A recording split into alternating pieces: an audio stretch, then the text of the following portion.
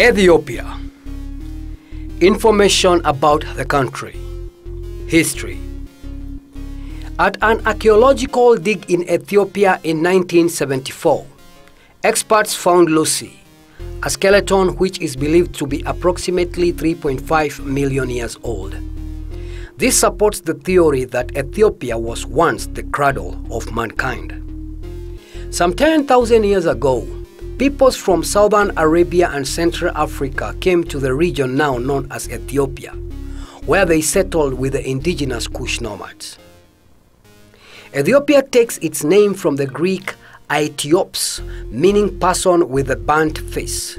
This was the name given to the entire African continent, south of Egypt in the ancient world. An ancient Ethiopian legend claims that the Aksum Empire was established around the year 1000 BC by Menelik I, the oldest son of King Solomon and the Ethiopian Queen of Sheba. Since then, every ruler up until Haile Selassie, Ethiopia's last emperor, has upheld this ancestral link and called himself the King of Kings or the Lion of Judea. The first historical records referring to Aksum date back to the 1st century AD. Between the year 600 and 100 BC, Ethiopia, or Abyssinia as it was also called, was influenced by Sabine culture.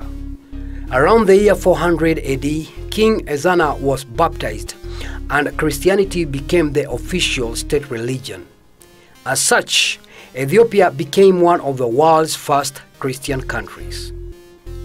Although the spread of the Islamic faith increasingly isolated Ethiopia from its former Mediterranean trading partners, Islam never established a foothold in the highlands of Ethiopia. As a result, a unique state emerged, unique in African terms, in that it successfully resisted external influence. Economic mismanagement and continued attacks from neighboring countries finally led to the downfall of the Aksum Empire in the 10th century. Between the 10th and 13th centuries AD, Ethiopia witnessed the influx of many Jewish immigrants. In 1543, Ethiopia again resisted Islamization, this time with the help of the intervening Portuguese troops. Attempts to convert Ethiopia to Roman Catholicism also failed, with the result that all Catholic priests were expelled from the country in the 17th century. The Ethiopian Empire was not spared the European scramble for colonies. By the year 1900, it had lost its entire coast region to Great Britain, France, and Italy. When the Italians attempted to conquer the heartland in 1896, however, they were defeated at Adawa by Emperor Menelik II, the founder of modern-day Ethiopia.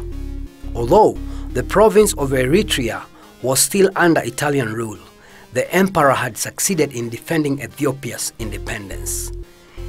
In 1893, Addis Ababa became the capital of Ethiopia. In 1936, Mussolini's troops conquered Ethiopia and the country was occupied by the Italians for 5 years. Emperor Haile Selassie, who had come to power in 1930, was defeated by the fascist Italian troops during the 1935-36 war and fled to England. Italy then annexed Ethiopia. With British help, the Ethiopians waged guerrilla war against the Italians and regained their independence in 1941. Emperor Haile Selassie was returned to power, and in 1962, the province of Eritrea was annexed by Ethiopia. Increasing dissatisfaction with a corrupt government, together with a growing gap between the rich and poor, led to an attempted coup d'etat in 1960.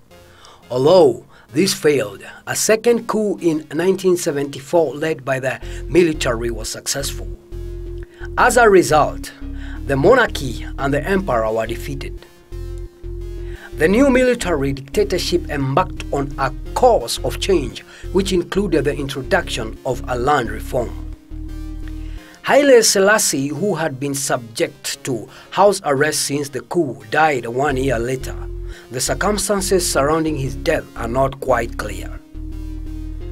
Colonel Mengistu emerged victorious from the ensuing struggle for power within the army and steered this country on a socialist course, until he was overthrown in 1991. From 1974, the former Soviet Union supported Ethiopia with economic aid.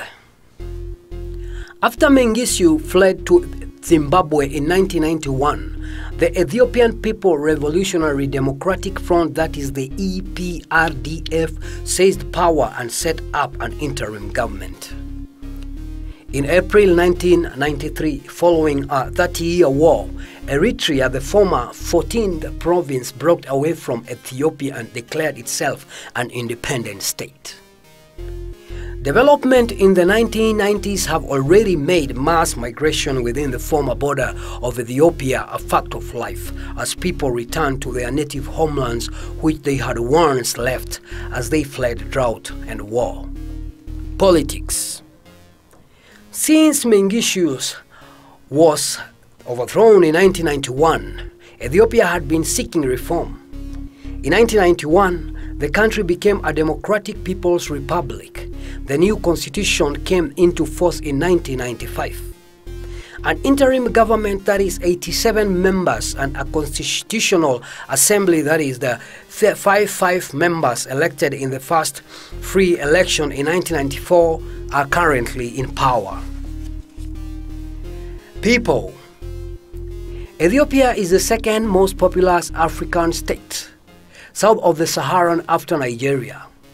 The population is estimated to 100 million people, with approximately 70 ethnic people. The same number of languages are roughly 200 dialects. The population as a whole can be subdivided into various ethnic groupings. Some 40% of the population are Oromos, 30% Amharas, and 5% Tigrins, whilst the remainder belong to the multitude of smaller groups of people such as the Afar or Danakil, Nilot, Sidama, and Somali. All 45,000 Jews, that is the Falashas in Ethiopia, were sent back to Israel between 1984 and 1992. Moreover, Ethiopia is also home to approximately 10,000 Italians. War and drought have forced some 2 million Ethiopians to leave their native country and live abroad. Famine has plagued the country for many years.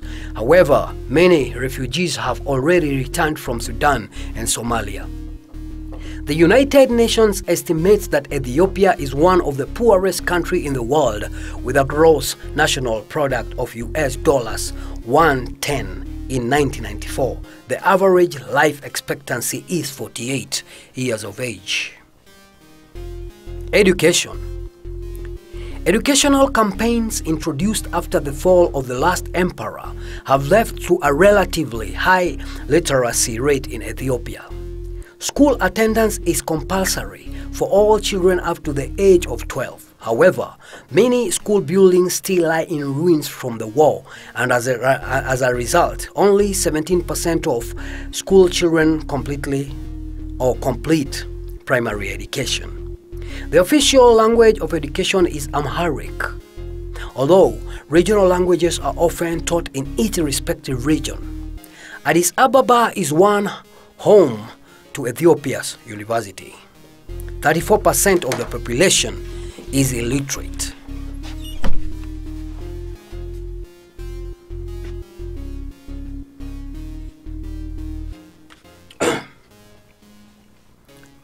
As part of former socialist assistance programs, many Ethiopians studied in East European countries, especially in the USSR and the GDR. As a result, many also speak fluent German. Even today, however, wealthier parents continue to send their children to universities abroad, especially in the USA. Region.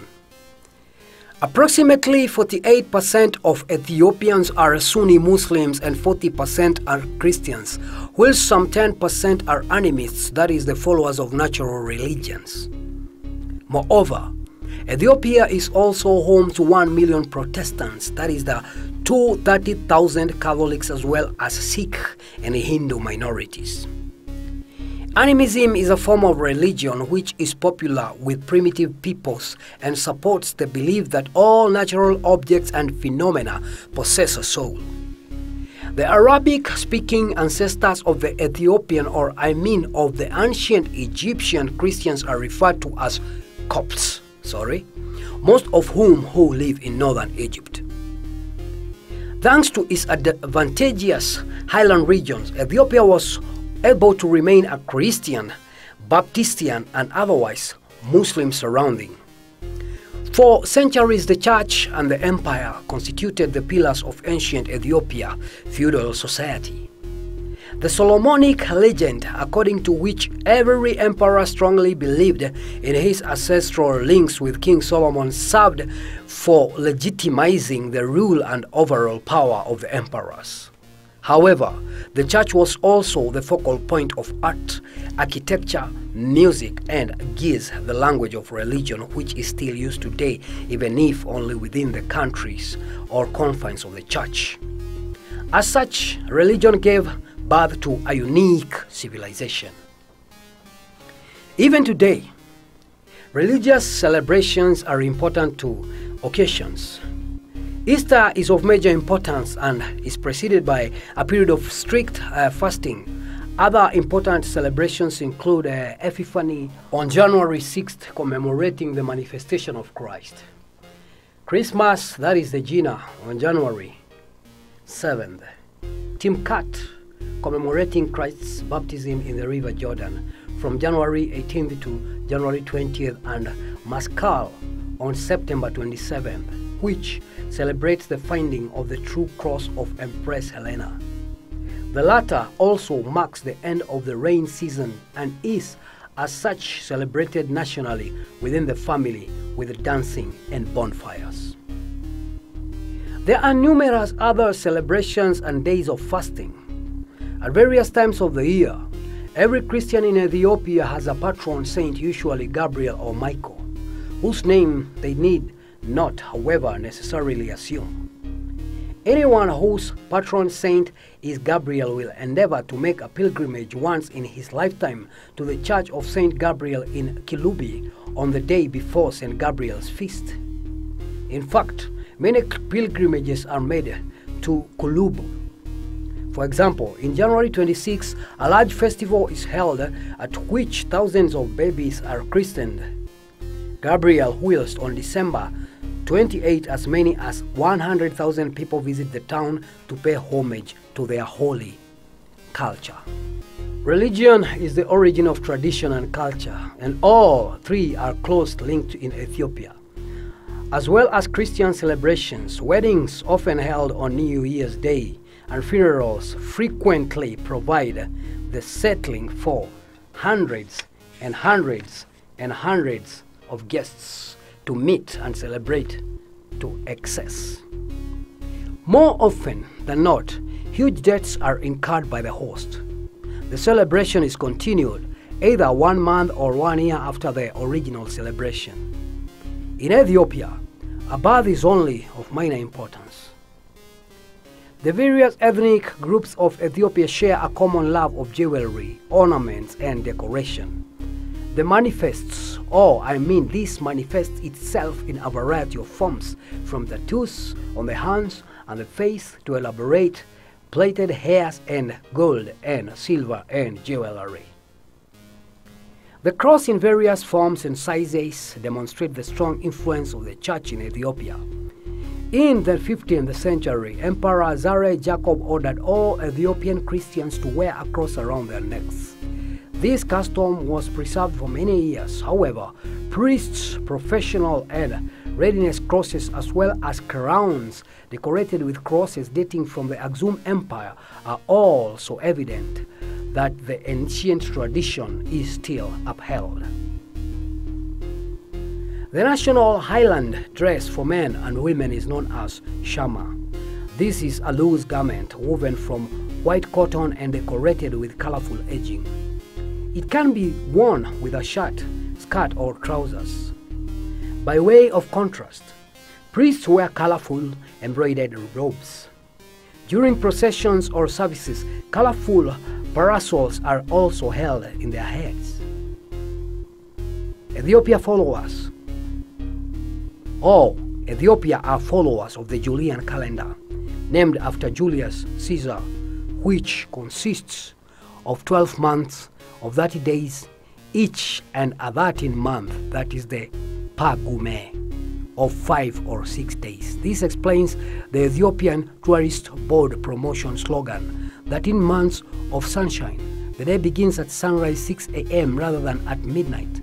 The Julian calendar is now several years and 8 months behind the Gregorian calendar. New Year's Day, that is the Engutatash, falls on September 11. Ethiopians are very polite, proud, peaceful people. They deal with problems in a reserved manner and prefer not to place themselves in the limelight. Hospitality is also extremely important. The Ethiopians are renowned for their exactness and love of bureaucracy. In fact, other African nations refer to them as the Russians of Africa. As in many other countries, religion also determines the code of conduct for the followers of each faith. As roughly half of Ethiopia people or population is Muslim, the rules of the Quran are binding to these people. These rules are described in detail in the Practical Travel Tips chapter for Sudan. Dress is usually a telltale sign of the degree to which a person observes the Islamic code of conduct. Men normally wear a long white gown, that is the thobe, with a head covering gutra, whilst women are generally covered with a veil. The tips which follow are applicable to dealing with Christian Ethiopians, younger people in the cities and business partners, most of whom are familiar with Western behavior. Forms of address and titles. Ethiopians address one another by the Amharic title Ato, that is Mr., and Waisero, Mrs., followed by the corresponding Christian name. Surnames are less important.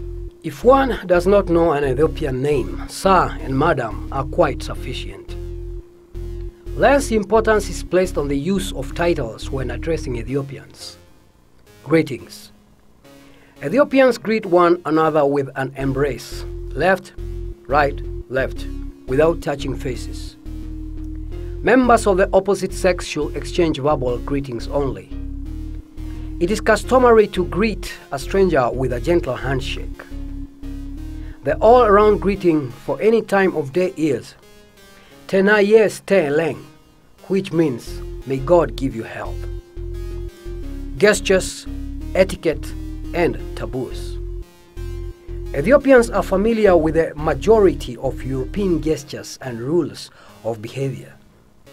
Smoking is prohibited in churches and in the presence of a priest. It is impolite to point at a person or people or point at objects. If one has no choice but to point, the whole hand should be used. Before entering a church or mosque, it is essential to remove one's shoes. One must take care when taking photographs. It is prohibited to take photographs of public buildings, people in uniform, bridges, railways, and military establishments for any nature.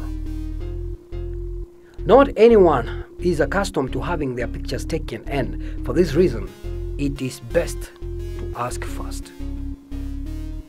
Conservative dress is advisable at public events or business meetings. Men should wear long trousers, a shirt and tie. A jacket can be dispensed with due to the heart.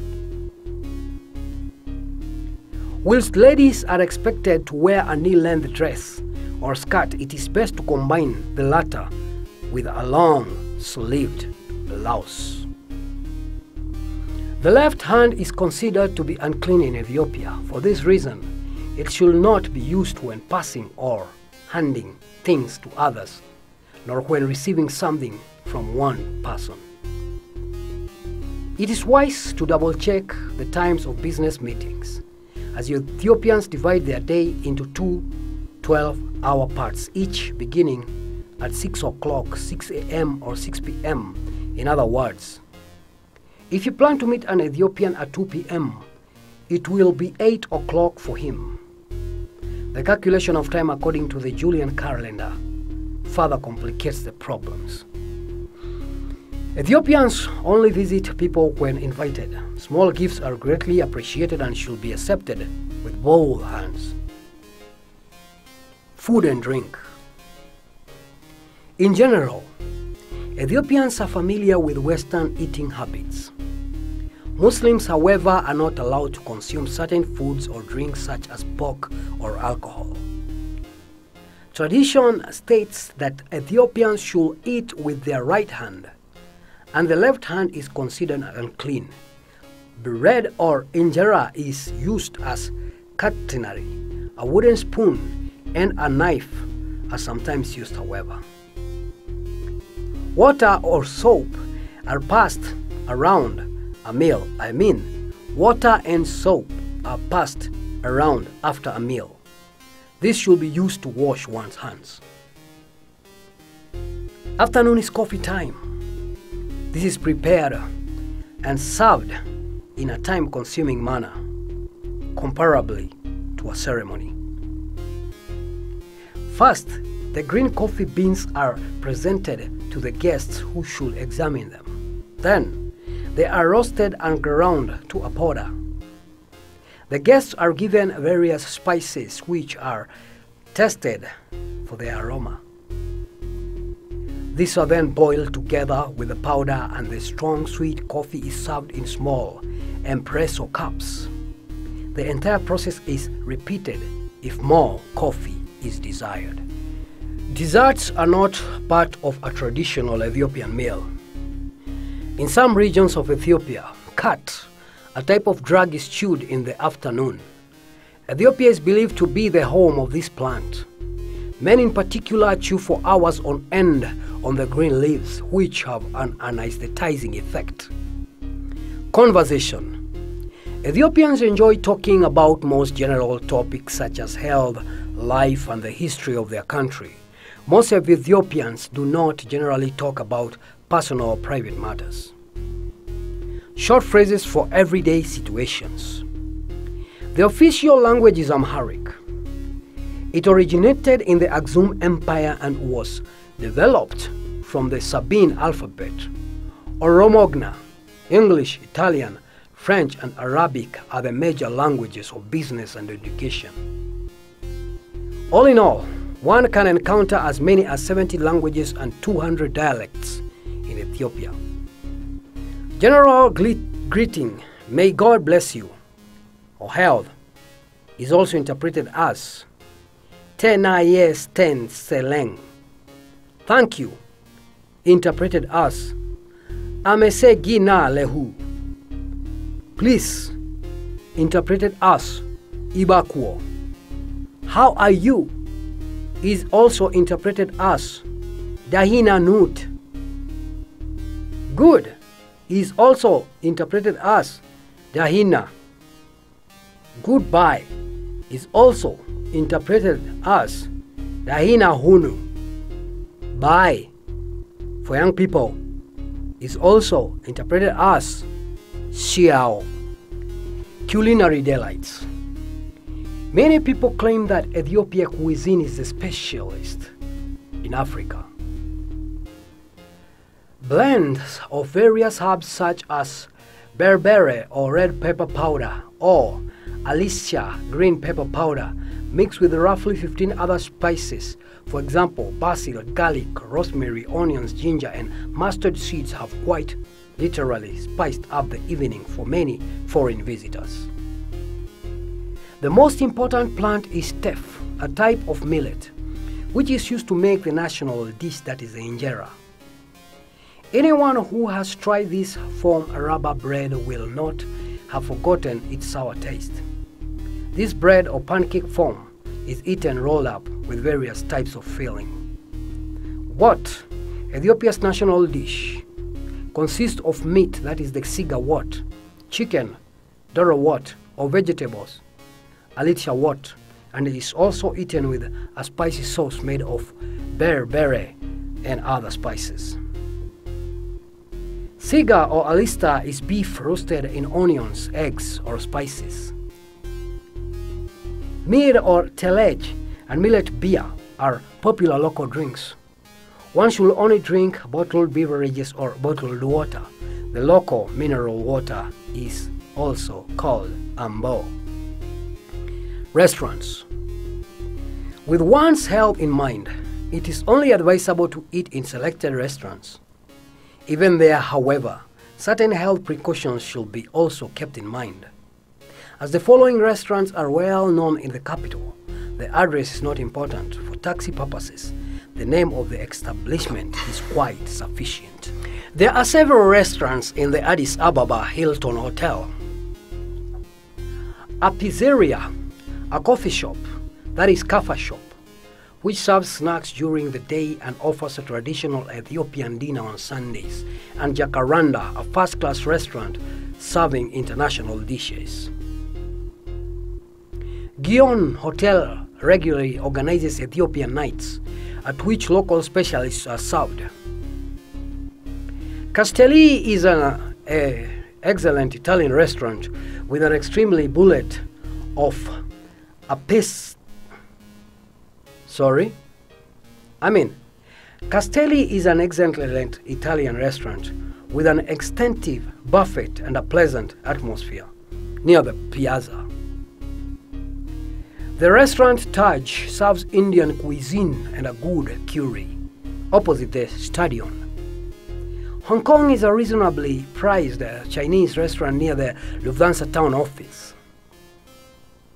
The cottage restaurant and pub serves as Swiss specialists. China Bar near the Gion Hotel is the place to go for Peking cuisine. Le Petit Paris serves excellent international cuisine near Old Airport. Sightseeing. Ethiopia Addis Ababa, which means new flower, was founded by Menelik II in 1887 and has been the capital of Ethiopia since 1893. Standing 2,400 meters above sea level, it has a population of approximately 3 million people. The city is surrounded by large forests and eucalyptus trees which Emperor Menelik II introduced from Australia. The Ethiopian capital is a colorful kaleidoscope of styles. Modern buildings, monuments, and boulevards reflect the country's special past, whilst ancient churches and houses are relics of the imperial era. On the other hand, however, the small huts built with corrugated iron, together with the playful children, stray animals, and women cooking in the street, are a reminder of the poverty. City tours can be booked at most of the travel agencies in the major hotels. City tours usually take place in the following attractions: the National Museum, which documents Ethiopian history until the days of imperialism. Here, one can also visit Lucy, a 3.5 million year old skeleton. The Archaeological Museum at the university, which contains an exhibition of handicrafts. The university itself was founded in 1961 in the former palace, 1932 of Haile Selassie. Africa Hall is a modern building which houses the headquarters of the UN, Economic Commission of Africa, UNECA, and the Organization of Africa Unity, OAU. Glass paintings by Ethiopia artists Afiwak Teke are particularly impressive. Stephanol Cathedral. Haile Selassie was crowned emperor in St. George's Cathedral, or George's Cathedral, which was built in 1896. The Mercato is Africa's largest open-air market. To make it easy to find one around, it has been divided into sections for household goods, vegetables, fruit, clothing, spices, etc. It is best to visit in groups or as part of an organized city tour, as it is often a playground for pickpockets. Ethiopia is very much a land of great contrasts and fascinating sceneries, such as Rift Valley, the Blue Nile, with its many waterfalls, the tropical rainforest, the desert and the salt plains, the refreshing highlands, the feeling that is left by 3,000 years of history, and interesting flora and fauna, over 800 species of birds, for example. However, it is not always wise to embark on an excursion within the country, as certain regions are not particularly safe. It is best to inquire at the embassy before setting out.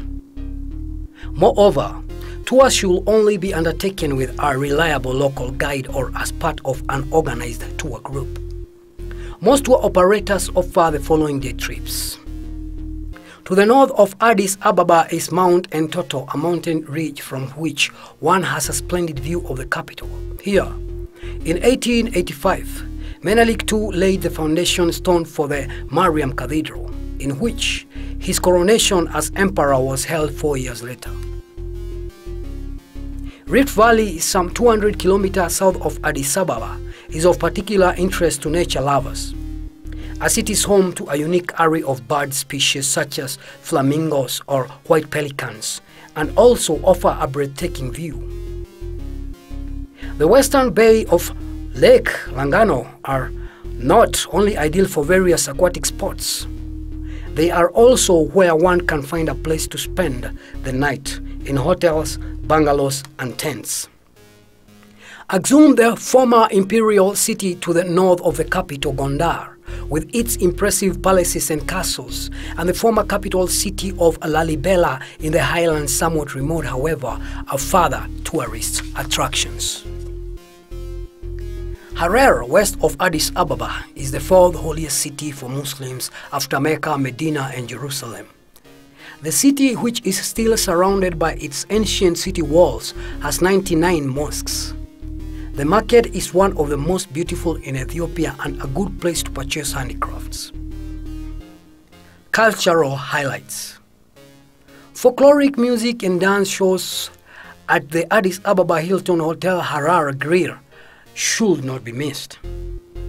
The Goethe Institute, the Italian Cultural Institute and the British Council are the local or locations of regular film shows, exhibitions and concerts. Shopping. Popular souvenirs from Ethiopia include silver jewelry, Ethiopian crosses, icon and colorful paintings, colorful woven baskets, pottery, and wood carvings. As a rule of thumb, the shops are open between 9 a.m. and 1 p.m. and again from 3 p.m. until 6 p.m. On Saturdays, they are usually only open in the morning until 1 p.m. The best shops are on the so-called Plaza and on Churchill Road. A visit to the Mekato district is not necessarily very safe. It is wisest to go by car with a reliable local driver.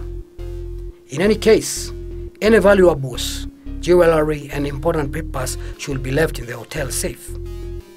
The small handicraft alleys are the best place to go for silver jewelry as well as for instruments, weapons and pictures. Items belonging to the church may not be exported. Similarly, permission from the Ministry of Culture is required for the export of any object of historical importance. Anyone wishing to export Ethiopian crosses and icons should require a certificate from the National Museum to prove that the objects are not ancient objects of historical value. Public holiday. January 6, Epiphany. January 7, Coptic Christmas. January 19, Timkat or Christmas baptism in the River Jordan. April 6th, National Day or Victor Day. May 1, Labor Day or May Day. August 8th, Muhammad's birthday. September 11th, Coptic New Year. September 27th, Maskai of finding the true cross.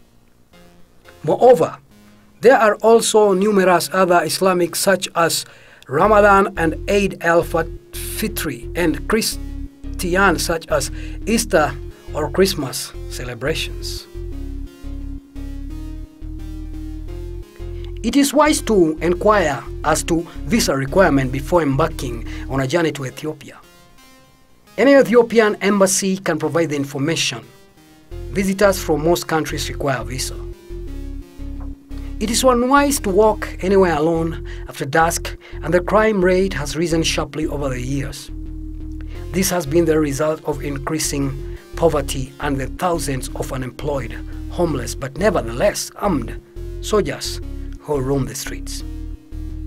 Ethiopia spreads across several varying climatic zones.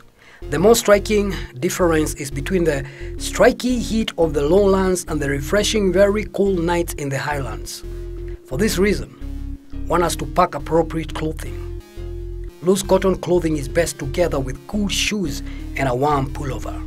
Moreover, sun cream, sunglasses, and a sun hat are also a good idea because of the altitude at which Addis Ababa stands. It does not take long before one finds oneself burnt by the sun. As Addis Ababa is situated at an altitude of 2,400 meters, a malaria photophylactic is not necessary as long as one stays in the city. It is advisable to take precautions against malaria. However, if one intends to undertake an excursion out with the capital. The national currency is the Ethiopian birr, or ETB. One may not import or export more than ETB 10. Moreover, the amount of foreign currency is one's possession, in one's possession must be declared on arrival. Money may not only be changed by hotel cashiers or in the central bank. Changing money in the black market is strictly forbidden and carries a punishment of up to 1 year in prison. It is wise to take a small amount of low denomination notes, as some shops take Western currency. A 10% tip is customary. There are two types of taxis in Addis Ababa. The cheapest blue taxis, no insurance, which have no taximeter. In other words, the price must be negotiated before selling off. And the more expensive beige taxis, Mercedes with red number plates. The latter can be ordered in hotels and at travel agencies. As Ethiopia is one of the most poorest countries, many aid organizations such as the SOS Children Village, Mother Teresa Home, and People for People, that is the Menschen für Menschen, have set up branches there. However, flight attendants are particularly proud of Hope, that is EV, which was set up by 7 flight attendants in 1993 to encourage and coordinate the work begun by many of their colleagues over the years for numerous aid projects across the world. Hope EV has established intensive contact with 3 organizations in Addis Ababa, namely the Signum Vitae Eye Hospital and Workshop for the Disabled, the Brush Tesfa Children Village and School, and the German Development Service at the Black Iron Hospital. Hope EV intends to maintain personal control over the distribution of financial donations and gifts in kind. Members also make regular visits to our partner organizations,